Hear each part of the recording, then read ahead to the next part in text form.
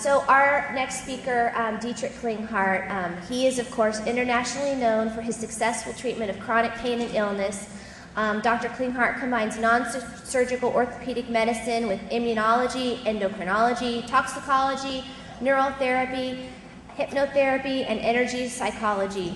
His unique approach to diagnosing and treating diseases and disorders on both the physical and mental emotional levels recognizes that good health is dependent upon a well-functioning autonomic nervous system, a healthy mind that creates a balanced emotional state, a supportive network of relationships within current and past generations of the family. His teaching includes explorations of the influence of family relationships on health based on approaches developed by psychoanalyst Bert Hellinger. Dr. Klinghardt will be discussing HPU, which I'm not going to even try to do the real long word of it, he's going to do it, in Lyme disease and autism. So give him a warm welcome.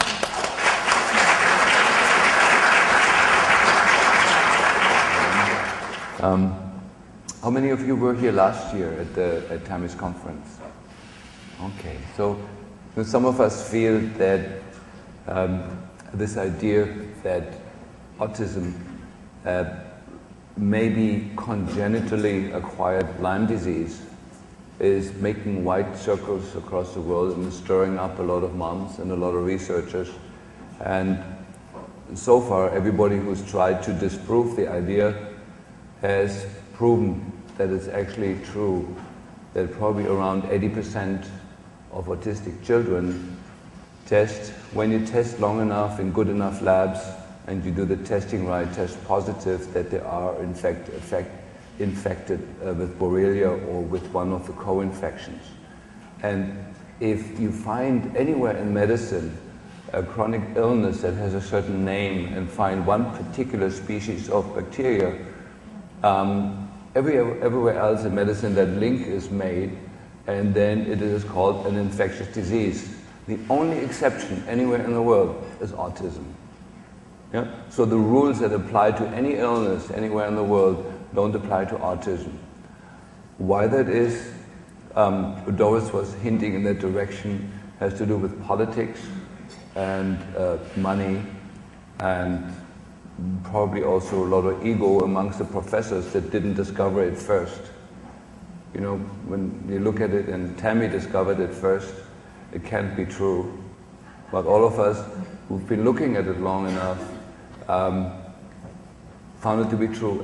Me and Amy Dirksen, who also is a close friend, she's a naturopathic doctor who worked with me years ago. We did a trial run on our autistic children in the practice, and we tested the first 10 kids, and 8 of them tested right off the bat positive in the Western blot test, IgM positive for Borrelia. This was just a random test on it, and that number hasn't changed since then. And we know in adult Lyme patients that we are dreaming one day we get there where we can make actually the diagnosis with the Western blot test in 80% of the people. Meaning that in 100% in a community of Lyme patients that have the illness, we can only find the bug based on the Western blot test in 80%. What I'm saying with this implicitly, I would not be surprised in a few years if the number in autism goes up to the 100%, where I feel it truly is. And so I do think this is a huge issue. It's not it's not just one more thing, not one more thing to consider after the methylation cycle, but I do feel it should be the first thing to be considered. And so I have the fortune that my practice is split in the middle, so half my patients are adult Lyme patients and half the patients are autistic children. And I've learned the treatment of autistic children by using my adult Lyme population as my guinea pigs. They were my guinea pigs doing all the experiments, and we were looking there what works and what doesn't work. I've been doing Lyme now ever since Chris Hasser, who sits here. Chris, show yourself. Chris is a witness that he introduced me to Lyme disease in 1992. He was already Lyme literate. He was one of the first Lyme literate physicians not only in the country but in the world. I don't know how he got there, but I mean, Chris was always, he's hooked up in a different way. One of those. Chris is both an osteopath and a dentist, and also like the best cavitation surgery guy in the country or in the world. Anyway, so we worked together for a year, and I started, based on his urging me, looking for Lyme disease in people. We used, at the time, energetic testing, but used real Borrelia cultures. And we found in my chronic pain population a huge amount of patients who were testing positive for Lyme, long before Lyme disease even had a name. You know, I mean, come 2000 something or so, everybody is on everybody's mouth. You know, like it's a new Candida or the new herpes type 6. Now it's, Lyme disease, but it was always underlying those other illnesses. And so I learned on my adult Lyme patients how to treat them and what to look for in terms of the biochemistry, in terms of the nutrition, in terms of the antimicrobial regime. We realized that you can never get a Lyme patient well unless you start with detoxification. That needs to be step number one. And that brought me close to the group of Bill Ray and the environmental medicine group and Doris Rapp, by realizing you can really never get anybody well from anything unless you address the toxic field in which they exist. And I included the family and the family dynamics into that and watched out for that very carefully. So we do all the things that environmental medicine is about. We try to clean up the home, we reduce the allergic triggers in the environment, we detox people, and then we address the infection. It's a later step. And then we encountered, the bad thing in medicine is when you have a practice. It's great when you travel around and lecture, like many of my colleagues do, the stars in the field. They never have to bother with seeing patients. They're just kind of famous and they go from lecture to lecture. But actually tomorrow morning, I'm actually walking through my own waiting room in my practice. And the people that are sitting there are all my failures. Because the ones that are cured, they're not going to sit there. That's my failures. And so I have to look into the eye of my failures every day. And so, because I have a big ego, much bigger than, sort of like some of you, a failure doesn't sit well with me. And so I go the extra hour at night or in the morning to see what is it that I'm missing. And so in the course of that, I come up once in a while, every couple of years, with a new idea. Last year, I presented here the importance of the exposure to electromagnetic fields, to electrosmog, as a huge issue in autism. We measured the sleeping location where the moms were sleeping when they were pregnant with a child that was to become autistic a year and a half or 2 years later, and measured an increase in electromagnetic field exposures between 10 and several hundredfold that of the control group of moms that were sleeping in locations that were giving birth to normal children. I don't want to use the term normal and abnormal here, but I just don't know, for ease of language, a better term. And with that, the electromagnetic field exposure of the mother during pregnancy is the only predicting factor ever found so far in autism. The only thing that I know that has ever been able to predict it. I gave the lecture here and nothing happened. No phone calls, nobody was interested in how to measure. And so what I started doing, I realized, if you have a new idea, you need to repeat it and repeat it and repeat it and repeat it, and eventually one person will hear it and do something with it, and then maybe two, and then it will grow exponentially. So right now, the electromagnetic field idea is still a new idea and underutilized by most of you. I have very strict things I tell my autistic parents what they have to do. They have to switch the fuses off at night, not just for parts of the house, but for the whole house. And they have to get a sleep sanctuary. It's a silver-coated mosquito net. It's a Faraday cage that's placed over the child's bed. And wireless internet is forbidden. and cordless phones are forbidden. So it's 4 things that parents have to do. They're all, in the long run, incredibly inexpensive, and they're a precondition for a good outcome in the treatment of autistic children. I have more recoveries to my name in terms of percentage of children that I treat than any other practitioner that I know, just because of this one measure. I'm not letting parents get through with it. I ask them the next visit, what are you doing? Well, my husband didn't allow me to switch off the fuses at night because he needs to go pee at 4 o'clock in the morning. And then I asked them, okay, now you're sacrificing your child, so your husband doesn't have to buy a $2 flashlight. Let's put it very blunt to the parents. And usually after like the 4th or 5th visit, now parents usually see me only every 4 to 6 months, so this may stretch over 3 years. Our average is now it takes the autistic family 3 years to hear me on this issue. 3 years. And this has affected people. Now, when I talk to a politician who is not affected personally, who doesn't have autistic kids, you can imagine how long it will take there. So we got a long road to recovery ahead in terms of the collective intelligence, which is, we're dumbing down. I think we're all in agreement with that, sort of from what we see, and it has to do much with the toxic world that we live in. And so it's going to take longer and longer to get a new idea across. Now, for this reason, for this very reason, I picked an old topic that already has been in the field for 20 years and see if I can get through with this to you. I will talk about something that we rediscovered. It's called, in the American language, Pyroluria. And I will take you through this. Basically, just to have a simple concept, it's a condition in which you pee out all your zinc. You basically become not a zinc deficient person, but a zinc-less person. Yeah?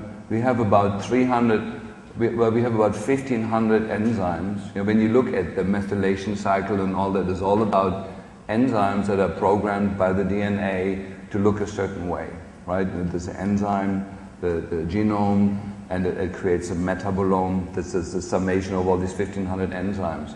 300 of those are zinc dependent. When you pee out all your zinc, the body, to survive, substitutes the zinc in the enzyme with another 2-valent metal and grabs whatever it can from our toxic environment. Usually that's cadmium if your parents smoke, or it's lead if you live in a home that has lead residues, or it's aluminum from the cookware or from other sources, or it's mercury from your mother, usually the transplacenta transfer of mercury from mom into you. Mom discharges 2/3 of her entire body burden of mercury into the firstborn child. And if the firstborn child is a boy, he's out of luck, because testosterone has a dramatic synergistic effect with mercury. And so we got now 300 enzymes that should be having a zinc in the middle. Instead of that, they have a mercury, nickel, cadmium, lead, uranium, plutonium, you name it, in there that's substituted. The enzyme still functions, not as well as it would with zinc, but it still functions. And so this is usually how we find the adult Lyme patient who is symptomatic, and how we find the autistic kid in that state. And then the problem happens when we substitute zinc. We're knocking off these toxic metals, and the child will become acutely toxic. And the reason this condition, Pyroluria, is that very reason, because when Abraham Hoffer and others discovered this and started treating, adults and kids got very ill. And then the collective of physicians said, well, this is bullshit, this really sucks. All we're ever getting is sick kids that get sicker and sicker. It can't be right, something must be wrong with the theory, right? This was before, because you cannot do the KPU treatment without deeply knowing about detox. You need to know how to get the mobilized crap out of the system. And so I tried the KPU treatment 20 years ago when I first learned about it. I had another bout with this 10 years ago, another bout 5 years ago. I never got it right, and then I met a physician in Holland who has created a whole following in Europe on just treating this one condition. And he has dramatic results with autism, dramatic results with all the psychiatric patients, dramatic results with Lyme disease. And I watched him what he was doing different, and he was using my detox protocols that he copied off my website, that he had learned everything from me, and had coupled it with the traditional KPU treatment, and suddenly there was this golden egg that I was looking for the last 35 years as I've been in practice. And so I brought that back here about a year ago and ran my first trial runs with people, and it was very dramatic. And so I want to share with you what this condition is, a little bit on the science, take you through it, through the treatment. It's all easy, it's simple, it's inexpensive. This is the least expensive treatment you've ever given to your children. And so we're down now from whatever $35,000 or $40,000 a year to maybe $4,000 a year when you include this treatment and whatever you've done before. So it's a dramatic change in the weather. So here's a little bit on the history. Abraham Hoffer, who is misspelled here, he doesn't have an H in Abraham, like Abe Burr, Bear, how do you say Burr? Abe lives close to me. He lives in Victoria. He actually just died a few weeks ago. And so I also want to give this lecture in honor of him. He, together with Linus Pauling, were really the two people that single-handedly started orthomolecular medicine. If you're taking vitamin C today, or carnitine, or alpha-lipoic acid, it's because of Abe Hoffer and Linus Pauling. They're the ones that started this whole thing, single-handedly. So Abe Hoffer is not a small thing. He's half of every vitamin that you ever took, every mineral you ever took. Abe Hoffer is half of that equation. And he was a psychiatrist, and he was really deeply influenced by Freud in his young years, and he was, like Freud always said, sometime in the future, after my death, they're going to find that schizophrenia is a biochemical illness, not a psychological illness. And Abe Hoffer took that idea and was looking for a biomarker, what's different with the schizophrenic patients. And what he found was a compound in the urine that he found with a simple electrophoretic procedure by running urine through an electrophoretic gel. And he called it the morph factor because it turned the gel with the agents he was using in a brownish color. For those foreigners like me here in the room, morph is sort of like an offshoot of brown. I hope I got that right. It's a purplish, brownish kind of color. Nobody uses that word elsewhere, but we use it here. So for me, as a foreigner, it wasn't easy to find my way through that. And he falsely identified it as cryptopyrrole. Not him, but the biochemistry was working with it. And the name that he was given to that condition, Pyroluria, means that this compound is measured in the urine, stuck, and I'm going to call it this condition, even though the true compound that has just recently been identified is this one here, hydroxyhemopurulin 2,1. And the international term of that is hemopyrolactam. And really the hemopyrolactam complex, because there's different compounds in the urine. And I get with what that is in a moment. And then if you want to do a Google on it, you need to have all those names here to find the whole literature, because each word only brings up a small number of articles, and if you get all of them, you need to have all the words in there. So there's early literature from you see this was 1958, and so this is from the early 60s. But even an article in 1970 in Nature, just kind of to show you the significance of that. medical journals and scientific journals are all internationally rated by their quality and by their scientific standing. The Journal of the American Medical Association is somewhere between the place 3,000 and 4,000. It fluctuates a little bit, 1 being the best and 6,000 being the worst. So the AMA journal is somewhere in the middle of that. Nature is the number 3 of all of these. And the article, one of the articles of it is in Nature. And so, just to kind of show you, this is not like a small kind of, it's not an alternative medical, it's not like, you know, one of Jeffrey Bland's new ideas that he had last week that is going to go away next week and be replaced by something else. This is something that's been in the literature now for 50 years and it won't go away. It's a big deal.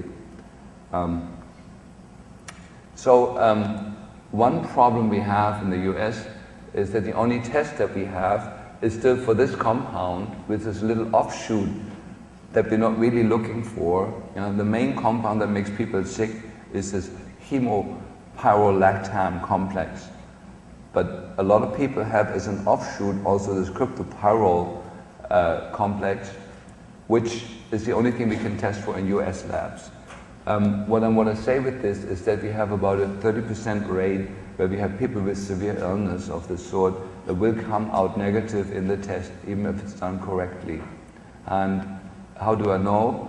Because I sent a few urines to the lab in Holland to double check. It's very, very complicated. I had to actually by plane take it on ice, the urine with me, to actually get it there. So it's not practical right now to bring it there. And all the children where I suspected it, they tested negative in the US lab, were highly, highly positive in the Dutch lab, the test for HPU. So I suspect that more than 80% of kids have this condition and should be treated for it. And if you follow the kids properly, you will probably also see very dramatic results, and I get into that later. This is, I don't know if you can see it, but this is the test. I use vitamin diagnostics because Tapan Audia, who is a research professor, he also lectures at the medical school at NYU, and he's a wonderful guy who really understands this condition. He wrote the decisive papers on it, but his own lab isn't doing the test right. Yeah, so there is a discrepancy with it, and it has to do with FDA issues. To get any new test into the US, you have to have a reference lab, another lab that actually does the same testing, and if there isn't, you're out of luck. Yeah? Basically, you need to do research to validate a new test, costs the lab today about $500,000, and the test that is done to introduce a new test. And it's just a small lab and can't afford it. And so we're sort of stuck with this test. So I will coach you through how to use this test and at least optimize this one so that you get the best readings that we can. This is a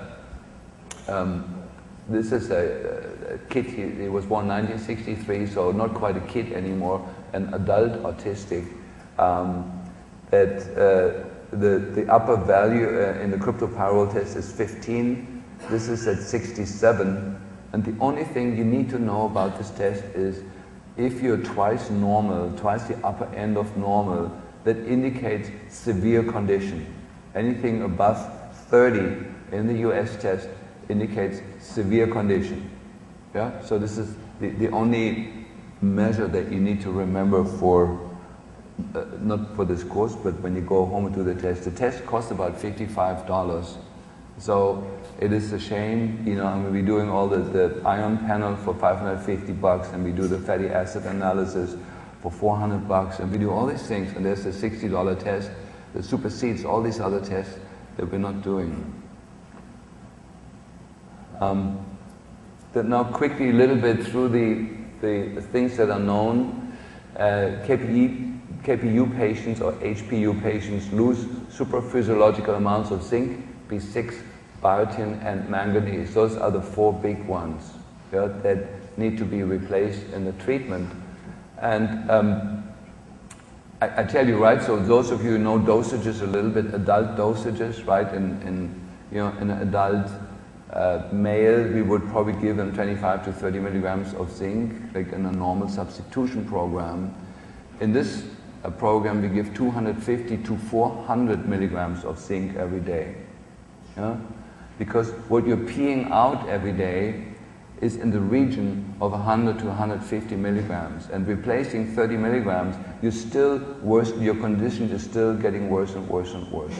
Yeah? So that is, you have to know, these are supraphysiological amounts that you're losing. And you're losing them irregularly. You're also losing them in the skin, in the sweat, and in the stool. This loss is a global loss through all body fluids and all body substances that are excreted. So, what is this thing? Well, this condition, this molecule that you're peeing out, is an improperly synthesized heme molecule. Let me just kind of, rather than looking there, look at me for a moment so you don't get distracted by all the writing. Heme, of course, is the building block of hemoglobin, but is also the building block of cytochromes. Cytochromes are those enzyme components that are used in the mitochondria. They're used in the P450 pathway of liver detox. They use the component of multiple enzymes in the methylation pathway. I'll show you that little picture at the end where you see how big this issue is. And to make heme, you need it's like similar to the mitochondria. In the Krebs cycle, you have 8 steps to create lactic acid and ATP and all that. To make heme, there's also 8 enzymatic steps. There's 8 enzymes needed to do this. And in HPU, anywhere from 1 to all 8 enzymes can be blocked. And depending on how many are blocked, the illness looks differently. And I give you right away, like what we know so far from the science, what's causing this. 1, it's early childhood psychological trauma. Yeah? That's known in the literature from Abraham Hoffer because you look carefully at that. The second one is chronic infections. And I give you sort of my interpretation of that because that will make sense to you. Lyme disease, to establish itself in our body, has to use a number of molecular tricks to evade your immune system. And everybody looks now at molecular mimicry, and there's always like the taste du jour of what the bugs do to evade the immune system, right? Depending on who lectures, you see all these complicated graphs with the white cells and the T lymphocytes and stuff, until your eyes kind of go like that, sort of, and only the lecturer knows what they have in mind. But I do something different. I put myself in the mind of the bugs. What would I do if I was a bug and I wanted to live in you? But first of all, once I'm in there, I don't want to fight every day. I don't want to run a complicated biochemical protocol every day to kind of evade your system. I want to do the one-time thing that I do occasionally with one molecule that kind of subdues you and makes you a comfortable host. And the bugs have figured that out by blocking one of these enzymes. Now these enzymes have a long half-life.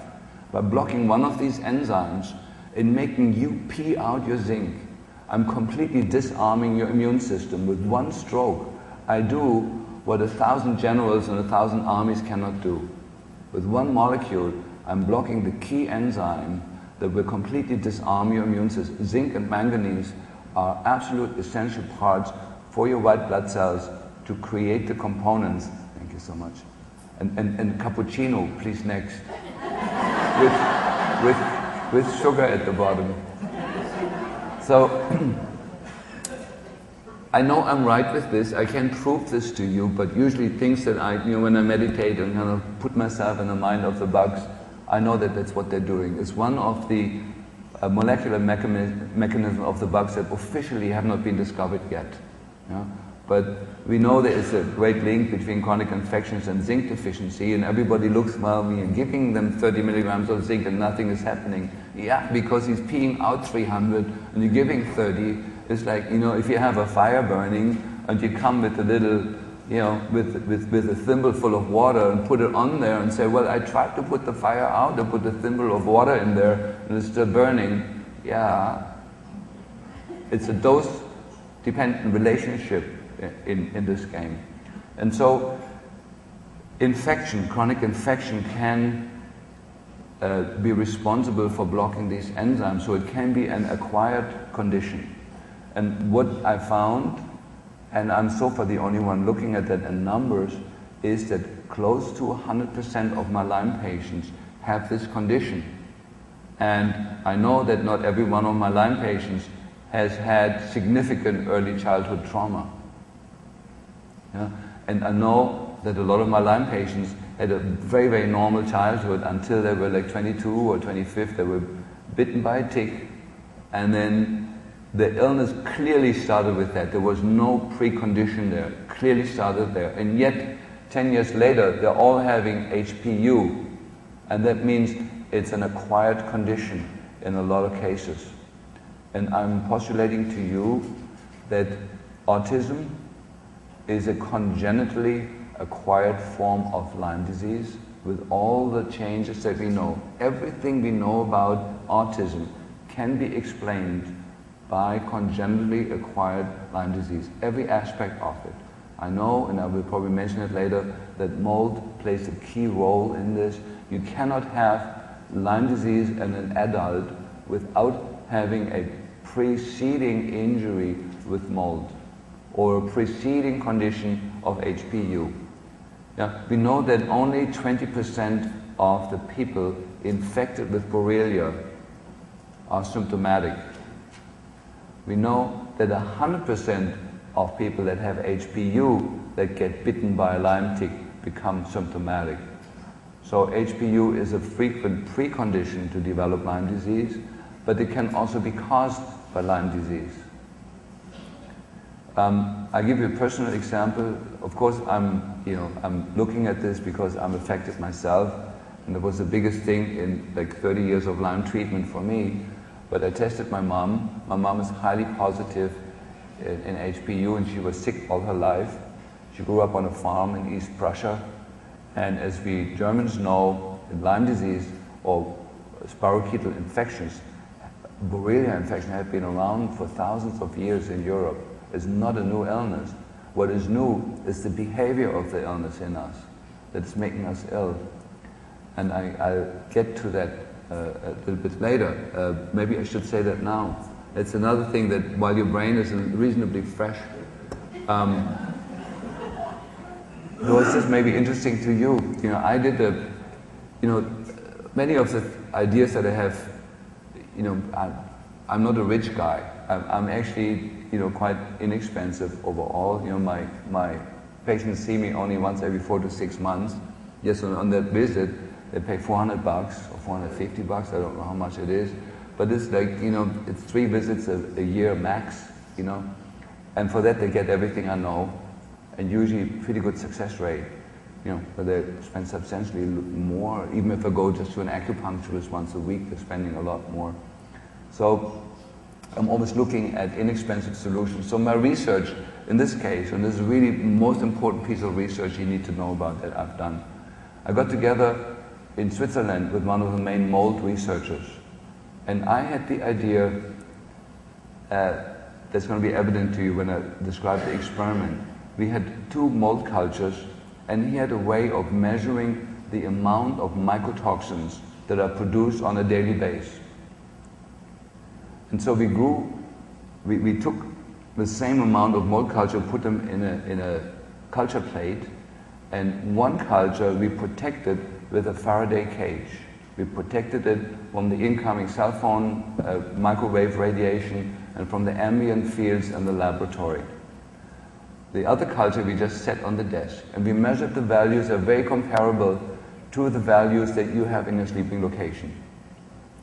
And we let the thing grow for 3 weeks, and then we measured the amount of mycotoxins in each one.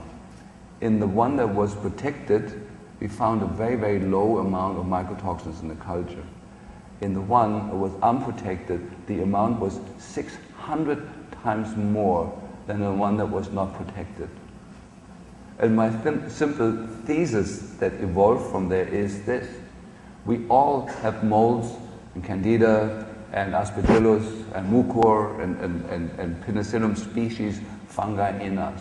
No matter who you are, even you, Doris. You got it at least in your sinuses and at least, between your toes and, all of us in the gut to some degree. But I'm also holding the point, most of us also in the connective tissue, some stray molds that have found their way into the body. Now, you're exposing these molds now. Now, the other measure you need to know, since 1995, the amount of electromagnetic field exposure that we're exposed to has gone up 30 million times. Not 30 times, not 300, 30 million times the amount of density of electromagnetic waves in 1 cc of air here, as we're speaking, from the wireless internet and the cell phone wave, and now the digital TV and the satellite, this and that, 30 million times. And now, what do you think the molds in us are going to think about that? They're going to do exactly what my mold experiment did, that the ones that are not protected are going to maximize their mycotoxin production. And that's what we're finding. There's a fairly new mycotoxin urine test out that you need to know about. There's this guy Hooper who developed it. The government has these tests for a long time. I know neuroscience is now promoting the same test. It's expensive, it's a couple of $100, where you can look out of the hundreds and hundreds of mycotoxins that are known, we can now look at 3. That's ochratoxin, aflatoxin, and who knows what the third one is? You guys haven't done the test yet? Okay. It's probably the most important test for autistic kids that has come about in the last, since HPU, that's only $60. But, you're an angel. You're an absolutely angel. Okay, you guys, I was trying to order a coffee this morning, and after like an hour, thank you. I had breakfast here, and I don't know, did you guys wait for over an hour for your coffee? And you never came. I don't know what the deal was. So we have this mycotoxin urine test now, and it's shocking to see how high many of the children's are in the urine. This is just to confirm what Doris and I knew for many years. All these kids have mold on board. I mean, I heard Doris lecture just a few weeks ago, it's so fresh on my mind. Many of us were big on mold, for years before the Lyme disease thing happened.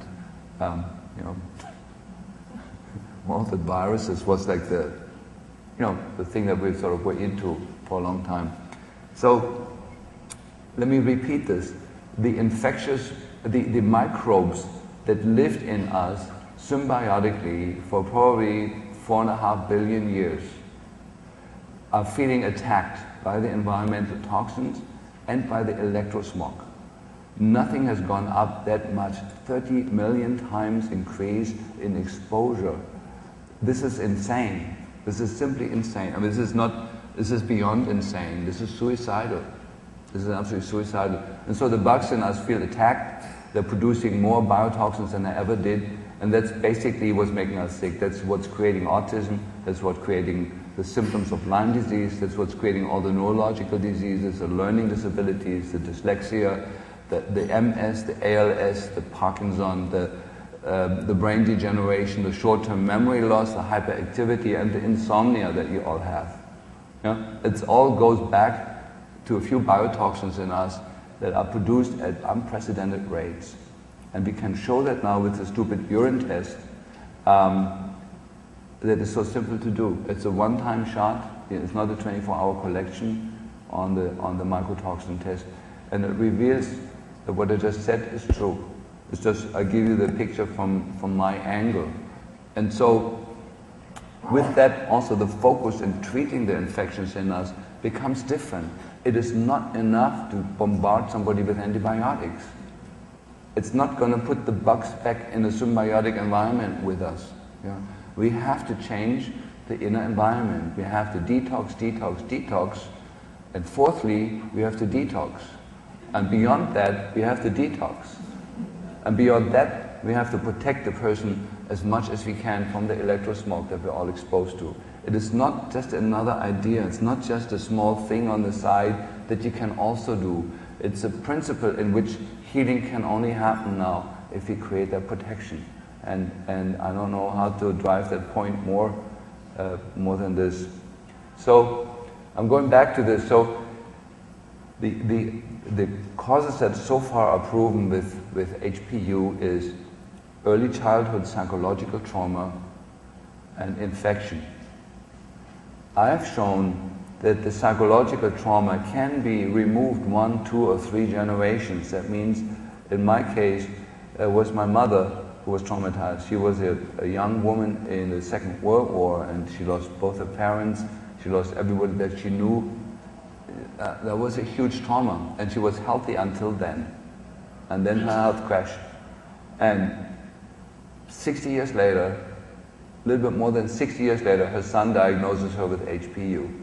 And there is no indication in the generation before her, and her parents or her grandparents, they all lived until normal age, until her parents were both shot in the Second World War, so they didn't get to prove that they didn't have HPU, but their parents lived until way into the hundreds, and so the condition that everybody was sick started with my mom, started with psychological trauma, but then her son was born with that. I was born with HPU. I mean, I have the living proof that I had all the signs of it when I came to the planet. The only reason I became a doctor is because I was always sick. And so I have a passion for this. So just briefly, so heme is needed for liver detox reaction for the cytochromes. The cystathionine synthase, now the CBS mutation, and kind of, it's that enzyme in that area. Some of you, the Amy Yaskoas here in the room, you know about that one. Rather than looking at the mutation, let's look at the damn heme molecule that's attached to this thing. If this enzyme may have a mutation or not, we don't know if it's a polymorphism. Is this one actually the one that's copied or the healthy other one that's there? But what we didn't look for is that this is a heme-dependent enzyme, and if you don't make heme, the enzyme doesn't work, and you can't, your whole sulfur pathway is screwed up, and you can't make glutathione, and the whole thing is secondary. These are all symptoms of HPU. So, I say here, KPU, HPU patients have low serum glutathione levels, high nitric oxide levels. I show you this in a different way. Here's Hoffer's early numbers that he published, that he found with the miserable KPU test that misses most of these. He still found 27 out of 39 schizophrenics positive. It's very high in criminals, so criminal deviant behavior is caused by this condition because it screws with your mind. You become schizoid. In Down syndrome is very, very high and very dramatic. How much you can improve children with Down syndrome with this. I was astounded at my first couple of cases after a year of taking some Down people in Germany, older Down patients that were in the teens, with dramatic improvements in their cognition. In autism, the early numbers from Hoffer, this is now 30 years ago, was 50%. This is with the most miserable collection method, not knowing that you have to cool the thing, that you have to put vitamin C to it, to actually preserve the compound. The compound is very volatile and disappears from the pea. I get into how to collect that properly. He's still got 50%. Now, I mentioned this year Lyme disease and co-infections, we get over 80% now that are positive. In toxic patients where we have the running diagnosis of mercury or lead retention, we find that 75% are highly, highly positive with HPU, and that should be the first line of treatment. So a little bit about the symptoms, and I got them so a little bit organized differently from your handout. Abdominal tenderness is a very, very common symptom in children, ASD children with Lyme disease, and most of you know it's hard sometimes to tell for a mom even if the child is hurting or not, but I tell you, very often they are. And Constipation, all of you are familiar with that one. The light and sound intolerance is a really, really big clue. Also for you grown-up guys, those of you here who have trouble with light sensitivity, please test yourself for HPU. Do yourself that favor. The whole hypoglycemia, glucose intolerance, insulin resistance, that whole scheme, look at HPU. Most people are positive, and then by doing the treatment, that fixes the condition, bypassing all the other things that we know about it. Very important is the China doll look that I think Pfeiffer coined. Carl Pfeiffer was close in working with this condition, but he didn't know about the detox, so he messed it all up by doing it almost right, but missing the most important piece that I get into later. So these children, not always, they can look completely normal, but if they have this nice transparent look, and let me see, did I write it down here? I'm a little bit mean sometimes. You know that indigo children look. There ain't such a thing as indigo children. This is sort of a way of rationalizing that we screwed these children up and we try to make it something sacred so we don't have to do anything about it. These are children that we hurt really, really badly. And the indigo children look is a KPU look. And that goes away when you treat it. They become normally tanning children that don't look so transparent, like you can look through them. Tremor, shaking, spasm, these are just things from the literature. These are not my own words. So please, these are not words I crafted. I just copied them straight out of the KPU, HPU literature. Environmental and food allergies. Has anybody ever seen a child with food allergies? Or environmental allergies? You know, the most common denominator is this HPU condition. Autism, most symptoms of autistic spectrum disorder, cold hands and feet, the whole hormone screwed up complex, you know, with the high testosterone levels and the early onset of puberty or late onset of puberty in some. And then comes the whole thing, the stress intolerance, you know, children that can only handle one stimulus at a time. You make the room dark, you put one candle in there and they're freaking out because there's already too much stimulation. That's HPU unless proven otherwise. The whole emotional instability, anxiety, withdrawal, paranoia, hallucinations, perceptual disorganization. And the list goes on and on and on. You can read that up in your handout. Now a little bit on my personal sort of things, personal clinical tips for those of you here who are familiar with lab work. So the most common lab abnormality is the children and also grown-ups present usually with an elevated LDL and a low HDL. Fascinating for me that reverses when you're about 8 months to a year into treatment. You know, what are all the other things that we've learned to get HDL up? Lipitor, and all the medical drugs that are supposed to do that, or niacin, garlic, fish oil, all the things that we do. But it's nowhere in the literature that HPU is both often the cause and the treatment for this. Very often we see a low ALK-Phos. You know, ALK-Phos is part of our standard blood test in the US, and it's an enzyme that's both zinc and magnesium dependent. And so we often find that low. However, if the condition has been there for a long time, the ALK-Phos goes back in the normal range because the zinc is now substituted usually with cadmium. And when we give calcium EDTA or so, these kids pee out astronomical amounts of cadmium and lead.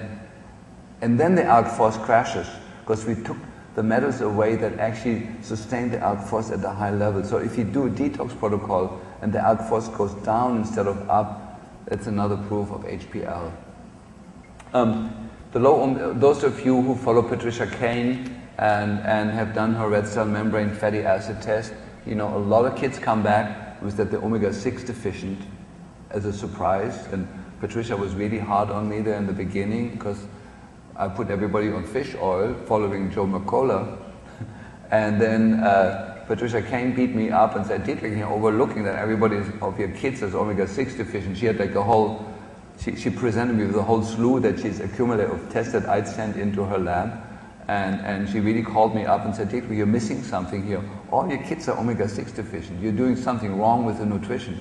But what it was, that I was the only practitioner at the time that only sent in the blood from autistic kids and adult grown-up autistics, i.e. people with MS, ALS, Parkinson's. And so in that group, the people don't need just omega-3, they need omega-6 really, really badly because they're peeing it out. On a daily basis, they're peeing out lots of it, ounces of it. And so if you do that test and you find that your kid is deficient in the red cell membrane of omega-6, suspect that they got HPU. Taurine always comes up low in the amino acid profile, and taurine is very, very important to substitute in these kids. They often have a low MCV, mean corpuscular volume, a high MCV, looking similar to the B12 deficiency and the folic acid deficiency, but it's actually the B6 that's missing. That's a cofactor in there. And then the surprising thing that's going to be a little contradictory to what I'm going to show in a moment is that when you look in the white blood cell and red blood cell zinc and manganese level, you should expect that they would be low. They're only low if the HPU has just been acquired a few months ago.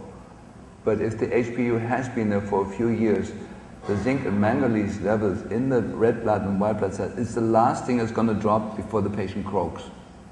It's the last thing before death. The bones, we did bone biopsies.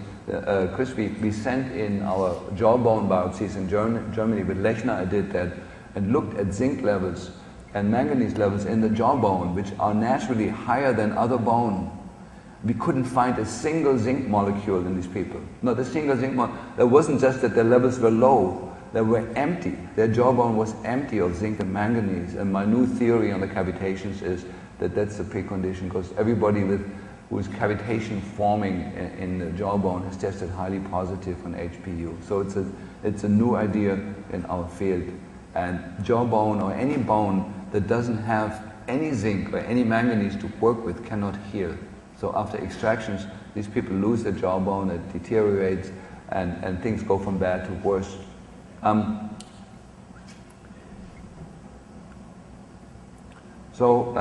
Common physical signs, is a China doll look, or if one of the moms, I can't hear it anymore, comes to me and says, I got an indigo baby, I don't want you to spiritually hurt this baby, I don't want you to do anything that disconnects it from the spirit world.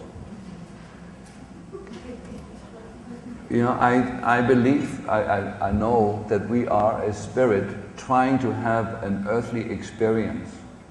It's not about being a body trying to have a spiritual experience. Yeah? We're here to have an earthly experience, and I will do everything I can to give these kids an earthly experience, to have them re-enter their body. It's like sort of, they're orbiting around themselves, energetically speaking, and they're not quite making it through the layer of the atmosphere, they're bouncing back off it. I'm trying to let them re-enter into their physical body. So very often the kids come with a history of eczema, skin eruptions, fungal infections, herpes virus outbreaks. On the index finger, I've seen a couple of kids that have that, or the perioral herpes type 1 type lesions, sometimes even herpes zoster. And they do really poorly on the childhood diseases if they get them. Because, on one hand, once we have the diagnosis of autism, we tell the kids, the moms, to never vaccinate again, ever, if they want to stay my patient. That's an absolute taboo for me. But then when they do get the childhood illnesses and you haven't fixed KPU, they get quite ill with it. So parents kind of sneaking back to their pediatrician and let the kids be vaccinated, because they're confused about that. On one hand, they understand that vaccinations are bad. On the other hand, they experience that when the kids are sick, they're really, really sick. And so they're giving some value to the vaccination issue, and they get confused in the middle. So be aware of that. Then often because of the biotin deficiency and as I will show you later, the silica deficiency. They usually have very fine hair. That's part of the indigo look.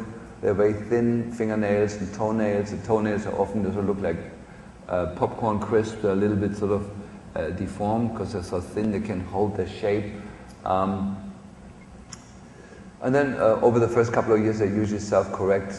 Very often they have a bloated belly. Zinc deficiency doesn't go well with the gut lining and all the different microbes in the gut. And so they have the typical sort of yeasty feeling in the belly, but if you treat the yeast, you have to treat it forever. If you treat the KPU, you also have to treat it forever. But the treatment of KPU costs you on the long run 50 cents a day, but the treatment with Sporonox costs you like 18 bucks a day. So you get to choose there. And then they don't like to move very often because they have knee, hip and ankle pain very, very often with the condition. And then, I don't know if you know that book, Mr. Bump. It's one of the favorite books of my little kids. Mr. Bump is the guy who falls in every hole and hits his head everywhere where he can, possibly by accident. So the HPU kids are often Mr. or Mrs. Bump. They're always falling, they hurt themselves very frequently because they have a moderate degree of ataxia and the different neurological terms. I don't know them anymore all because every day there's a new term. Of how to call this when they're a little bit discoordinated. But that all clears up with the treatment. Then very often they have an anal itch, with frequent parasites. They're totally stress intolerant and have difficulty sleeping. These are just sort of some key things that I see with it. It's all called also leukonuchia, these white spots on the fingernails. They're present in about 60% of HPU patients, but please, if you don't see that, it doesn't mean they don't have it. But if they do have it, you don't have to go any further with making a diagnosis of the zinc deficiency.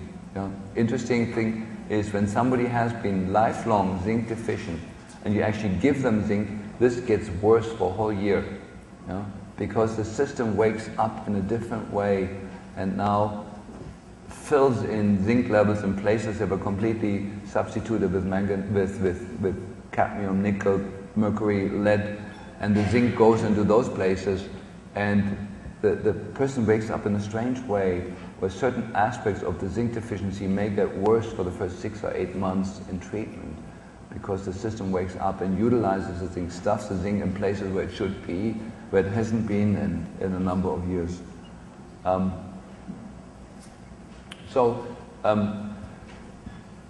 Rather than showing you this, I'm just going to take you through the nice pictures that I have from this.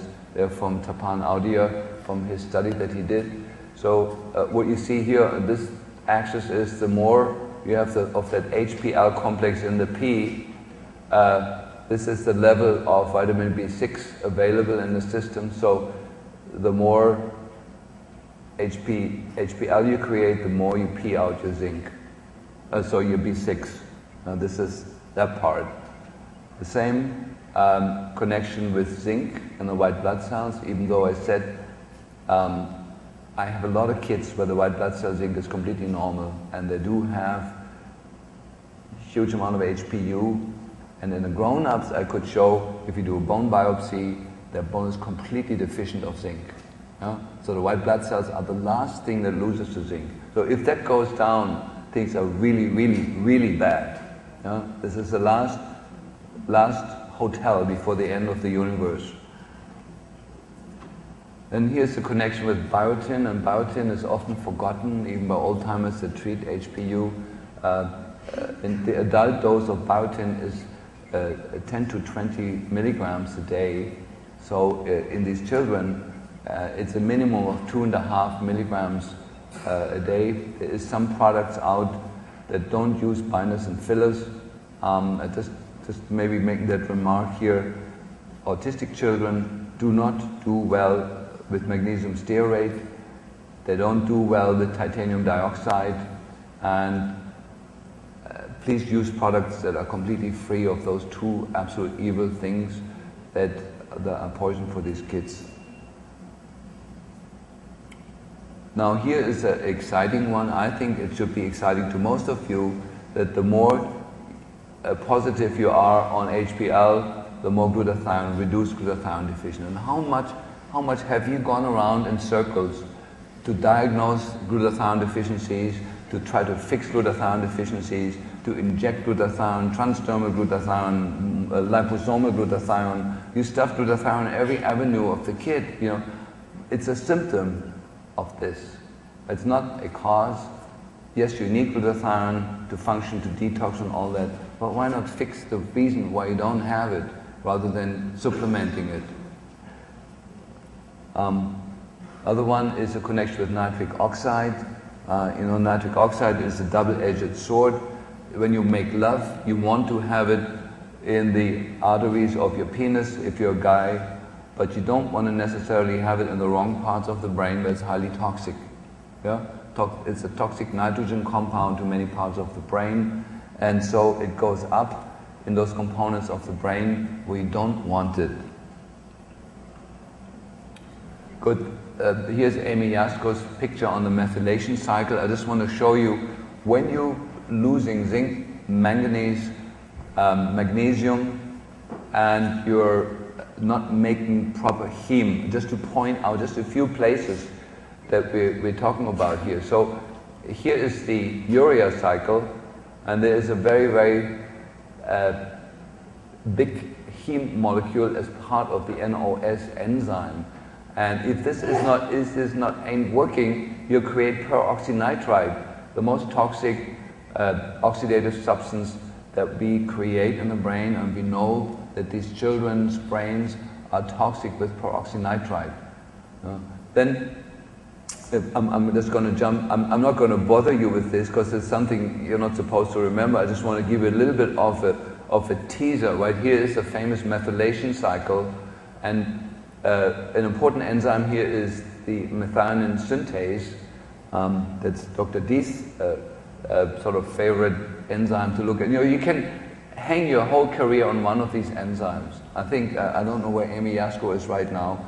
It's probably the CBS mutation was for a long time her favorite, but you know, every biochemist kind of, when they start looking at one enzyme, there's so much literature on each one of these enzymes, it's a whole lifetime study, and so depending on who you talk to, they have their favorite kind of thing. Let me kind of let my favorite today be the methionine synthase, just to introduce you to it. So this enzyme basically determines how the cycle is run here, and as a byproduct of the cycle, you enter this cycle here where you make your glutathione, you know, or you know, where your sulfur detox happens down here. You know, glutathione, sulfur detox.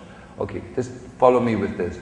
Okay, so now for the system to run the cycle successfully, so on one end you're adding methyl groups to the DNA. This is to silence all the viruses and all the bad things in the DNA. You need methyl groups.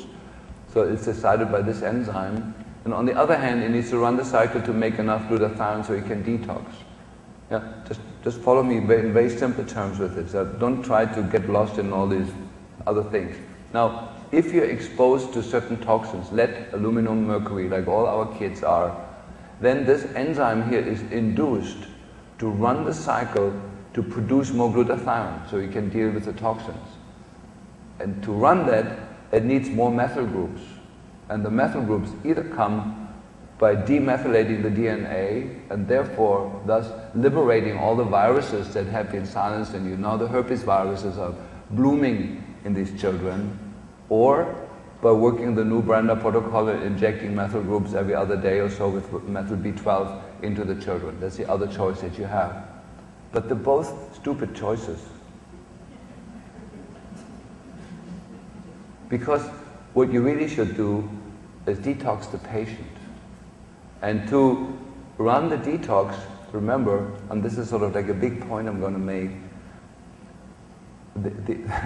the only way you can successfully remove mercury and aluminum and other, the reason these are making this toxic is because the methionine synthase is one of the many zinc-dependent enzymes. And if you don't have zinc, then the aluminum and the mercury and the lead attaches to here.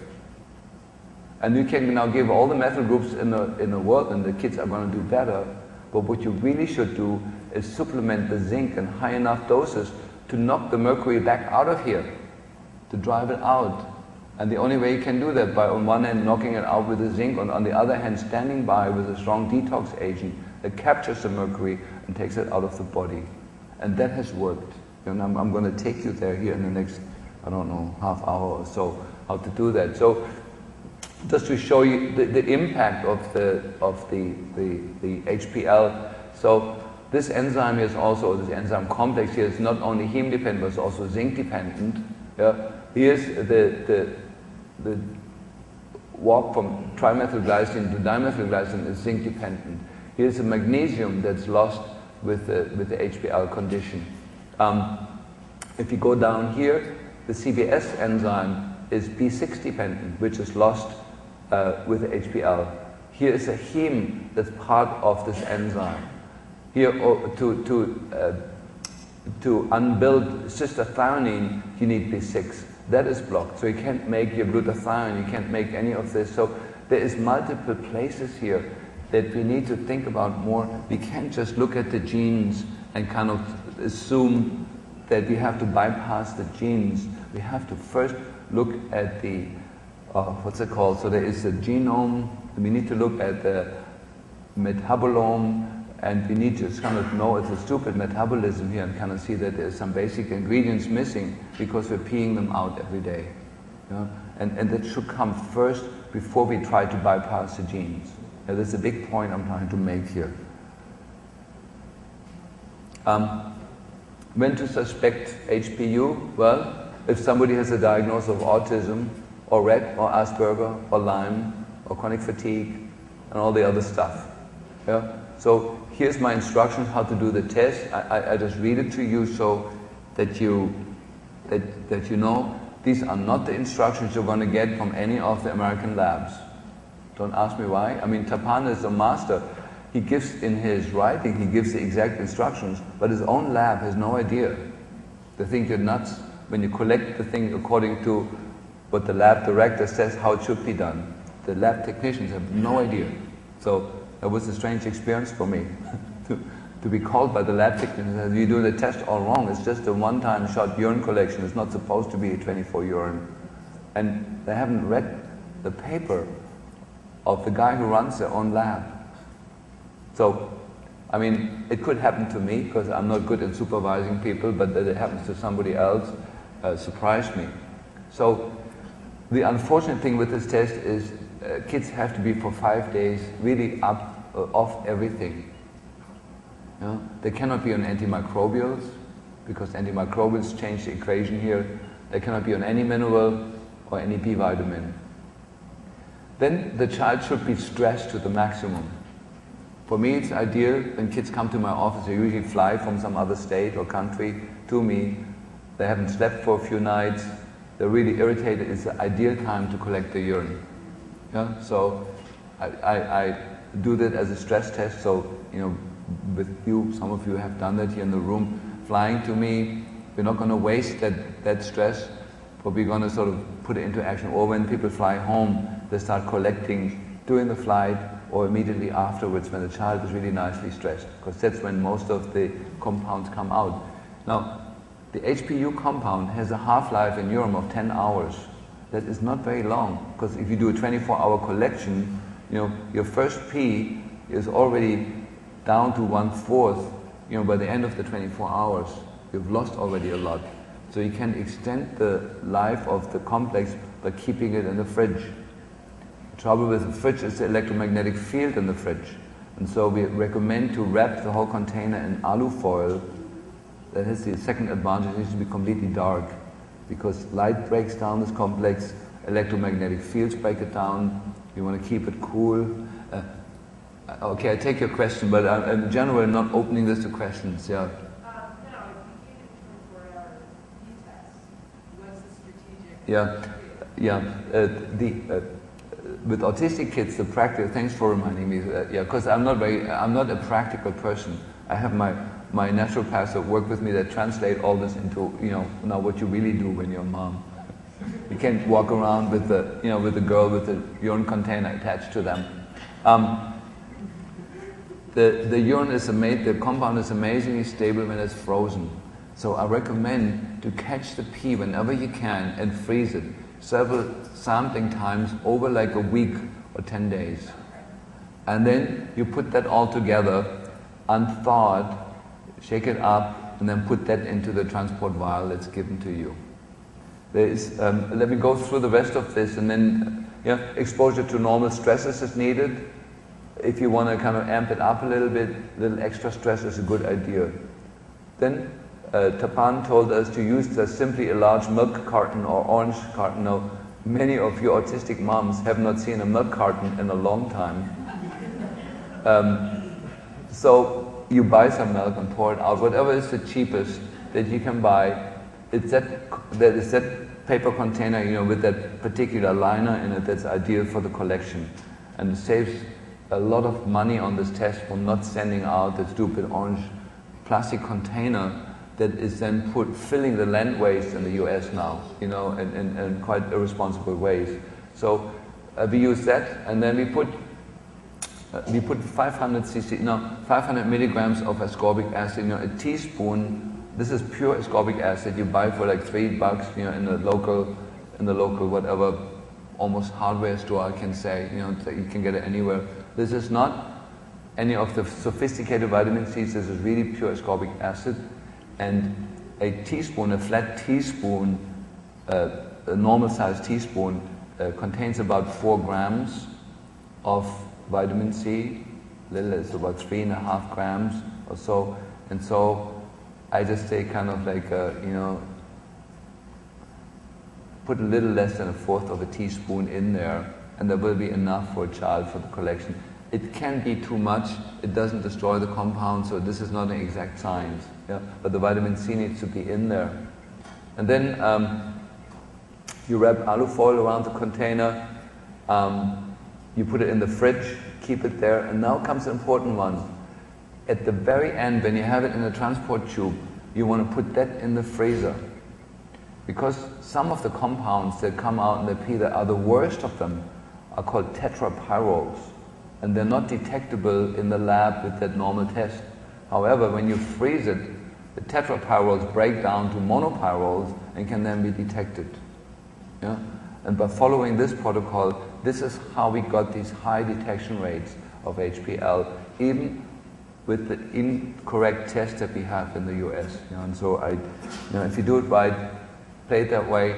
The compound, Tapan said, like, even if you store it in the freezer for 3 weeks, it's still good. There's some loss in it, but it's still good.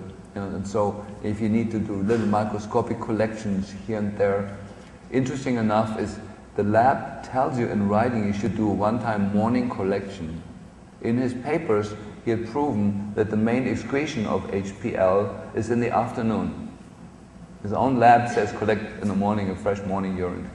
Yeah, so the Dutch experience is you need like different samples across the day, because it's very typical to the person, not to the condition, when they're peeing out the zinc and the cryptopyrols. Yeah? One kid, it may be at 2 at night, the other one may be at 2 in the afternoon, the other one may be around dinner. There seems to be a peak around 4 or 5 p.m. in the afternoon, where a larger number of these kids pee out most of it. So if you do a one-time collection, do it late afternoon, like around dinner time. Yeah? That has the highest yield, not the morning urine. Okay, now here's the treatment. I'm going to spend just a moment on that, and then I'm going to rush you through a couple of other things. So these are adult dosages. This is for a 160-pound adult. Yeah? And then you can do, usually most children that I treat are around 40 pounds. Yeah? So it would be a 1/4 of that. So it's zinc in high doses, 250 milligrams a day. Now, we don't start with this. We ease them in. We start with like 30 milligrams of zinc, and people with KPU will always be very nauseous on it. The reason for the nausea is that zinc needs to be broken down, put in watery solution in the acidic environment of the stomach. However, the enzyme that creates the stomach acid, the carboanhydrase, is a zinc-dependent enzyme. So I forgot to mention this, everybody with this condition is hypochlorhydric. They don't make stomach acid. And so those people cannot break down the zinc and absorb it because it doesn't go into solution. Metals go in solution in acidic environments. And that's why chronic metal toxic people are acidic. It's an attempt of the body to get the metals out. And then, some people are so smart and then override the system's desire and alkalinize the patient and fixate the metals in all the tissues, which is not a great idea.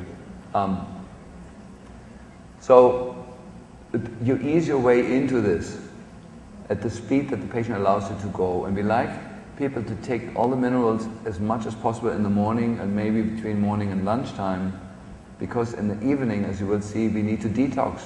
We need to capture the metals. And unfortunately, these are all two-valent metals that come out. That means whatever detox agent we use will be equally binding the zinc, the manganese, as it will lead and mercury. We do not have mercury or lead specific detox agents.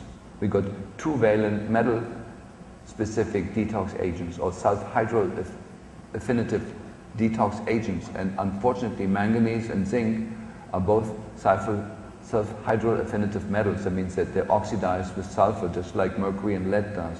And so we cannot give the detox program at the same time as we give the minerals. And to split it up, the main natural time when the body detoxes is at night, from 11 to 3 o'clock. And so this is why we want to support the detox at night and then therefore give the minerals in the morning. You have that. There's a rhythm to this that's very, very crucial. You don't get that right, you're going to run into a couple of concrete walls. So manganese, now the latest is that kids with HPU lose all minerals in smaller amounts. And so we use a product called microminerals. These are monoatomically suspended minerals in a watery solution that is very, very easily absorbed. And HPU patients do dramatically better when we introduce that early on. And the biotin is a huge issue. There's some sublingual biotins which the kids love if they can tolerate a tiny amount of sugar. Otherwise, my friend Jonathan Wright in Seattle, his clinic, it's called the Tahoma Clinic Pharmacy. They have a biotin without binders and fillers. It's a small tablet that doesn't have anything in it other than biotin.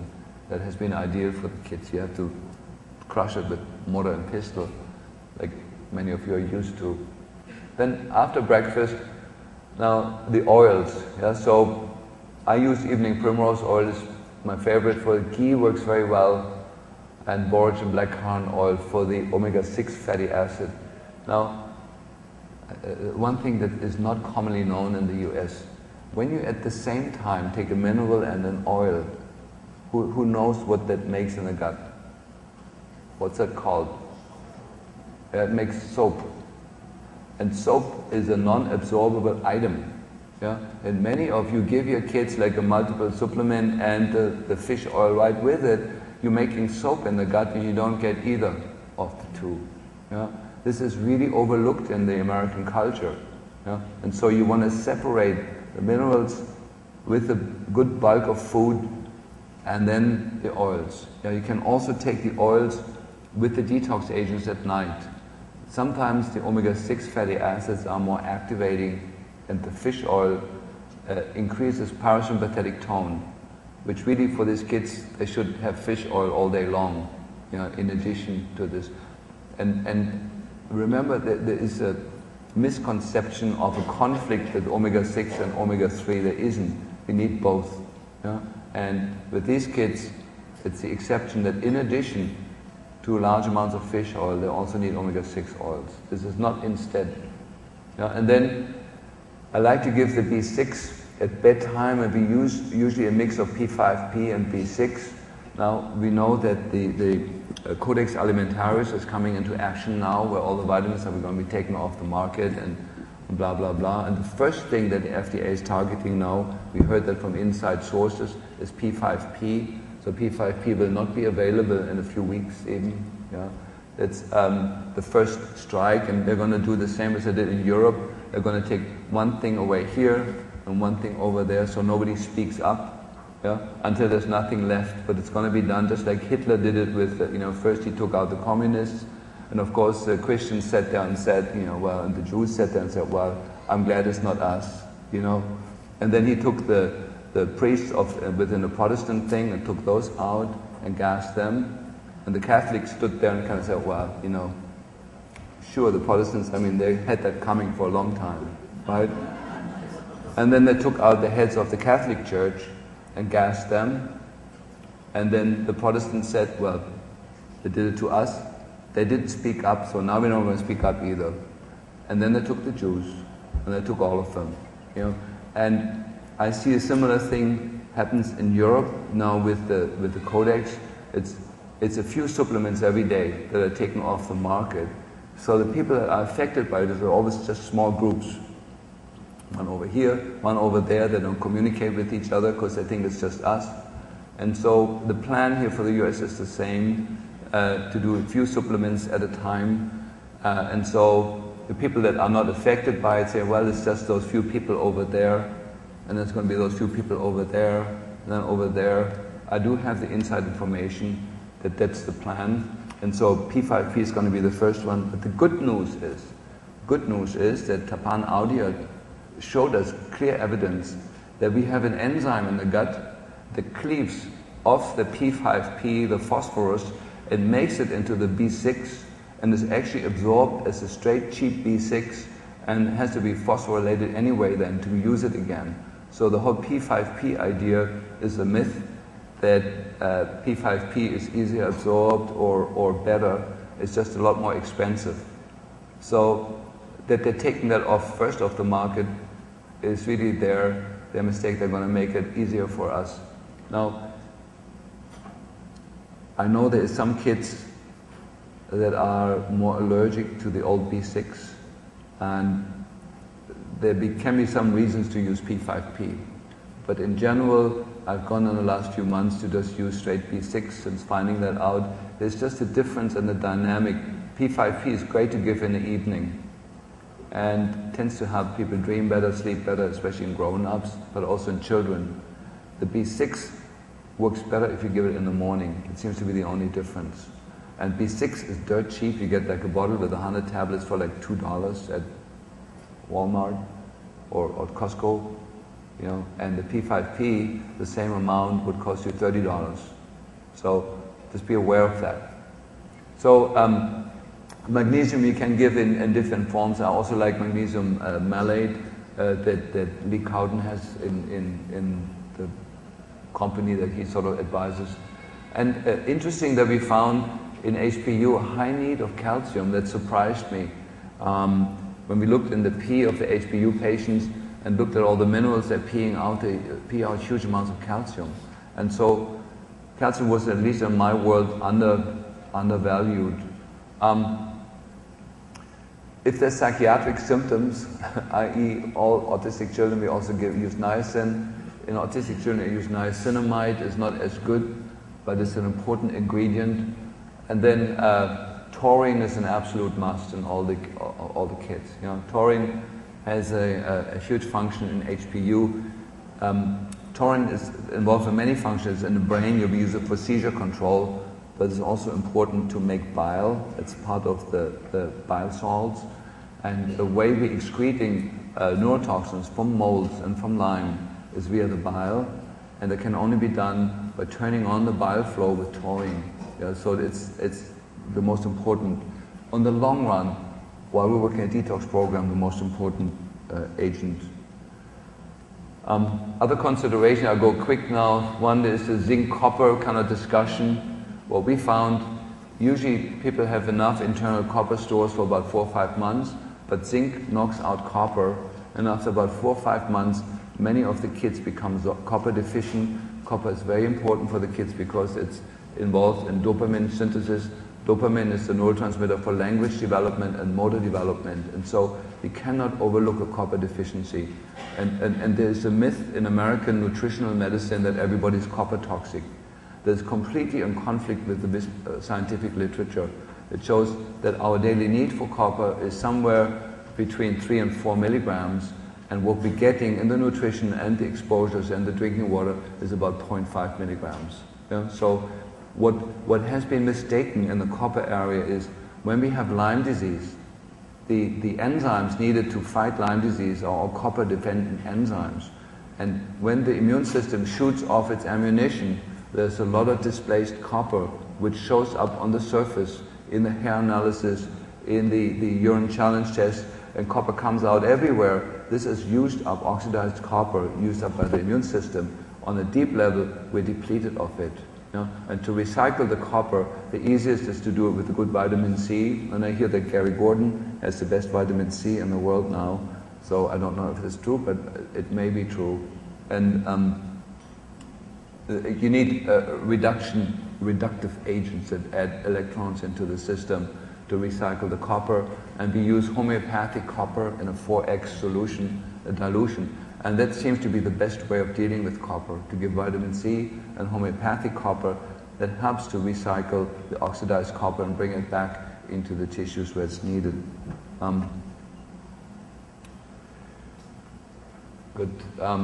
Garlic is the holy grail of Lyme treatment. I'm not going to go into that, but organic high alleine freeze-dried garlic releases 13 milligrams of allicin. There is several products out there of stabilized allicin, and they all contain allicin in the area of micrograms, not milligrams. Yeah? This is milligrams, 1 capsule, organic freeze-dried garlic. So please consider that. Yeah? We don't need to the industrial kind of cleaned up garlic if you can have the real nature product. BioPure has that, and there's a company called BII that has it. It's a phenomenal product, and the interesting thing is that most ASD children are sulfur sensitive and can't tolerate anything with sulfur in it, or at least not well. Once you treat KPU, they all become sulfur tolerant. All the ones that I've treated so far, and they start craving garlic. You put it in the food and give them 2 choices, the side with the garlic and the one without, and take the one with the garlic. But you need to, we use little sprinkles at first and then increase it every day with every meal. And they become wonderful sulfur-liking patients that it fills their sulfur stores. Garlic detoxes virtually every toxin known to humans, and it kills Lyme disease. There's several studies out now that shows that the allicin from garlic is a very, very effective antispirochetal drug. And if you're confused, if you take garlic or any agent that may kill mold or Lyme disease, and you have a feeling the child reacts to it is bad for you, take the pulse test. The KUKA pulse test, I take you through this, you establish what the normal resting pulse rate is for your child. You have to measure it many times throughout the day, because there could, if you have a disturbed sleeping location, the pulse in the morning is already fast, because the child is already reactive to the sleeping location. So you need to take it several times. The lowest pulse that you can find in your child is the only one you can use. If it's in that state, you give it a few sprinkles of garlic, and if the pulse rate doesn't go up, the child is not allergic to garlic, no matter what the reaction is that happens afterwards. This is how you can simply distinguish a Herxheimer reaction from an allergic reaction. Yeah? In a Herxheimer reaction, the pulse does not go up. Yeah? If the pulse goes up, it's an allergic reaction. Good. Now, metal detox, we do different things. I take you through this. The new kit on the block is microsilica. These are silica molecules spiked with sulfhydryl groups.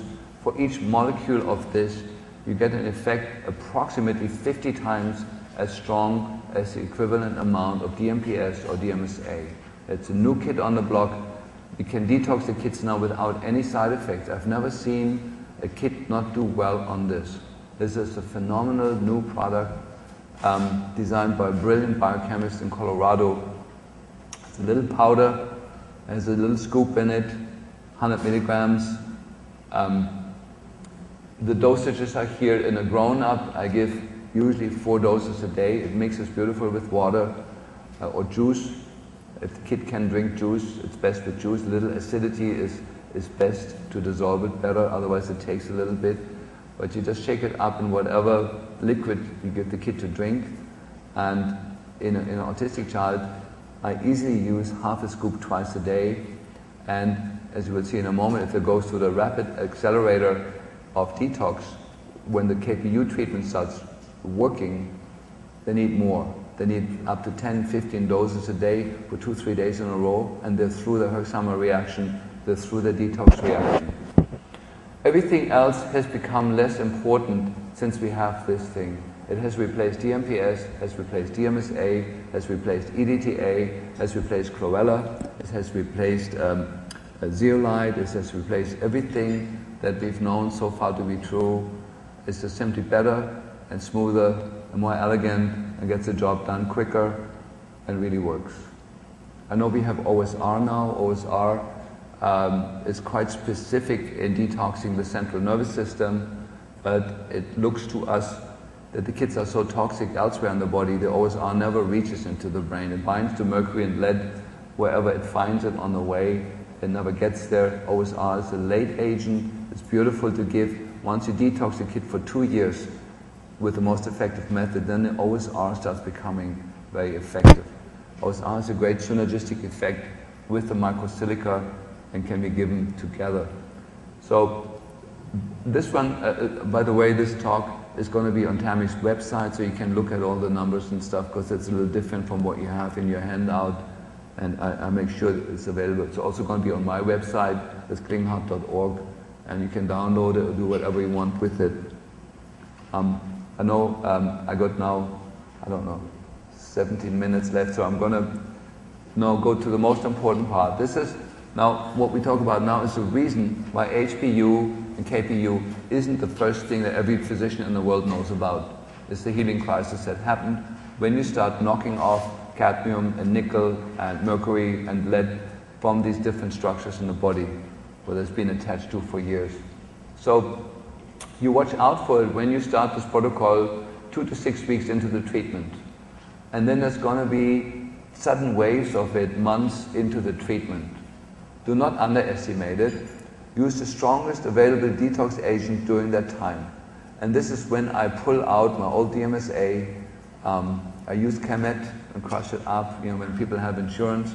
If they don't have insurance, I use the compounded form of it.